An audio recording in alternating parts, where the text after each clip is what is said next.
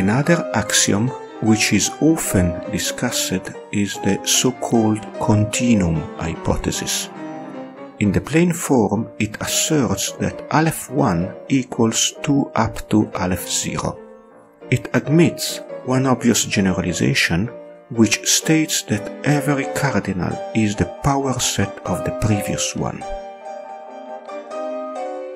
The generalized continuum hypothesis implies the continuum hypothesis, but the converse does not hold.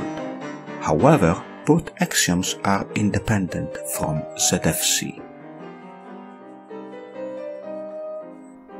The continuum hypothesis imposes a regular structure on sets, which is often perceived as too rigid.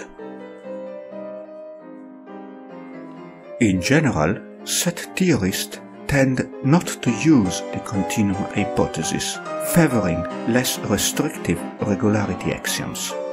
It is worth remarking that the continuum hypothesis affects mainly very large sets, whose existence defies intuition.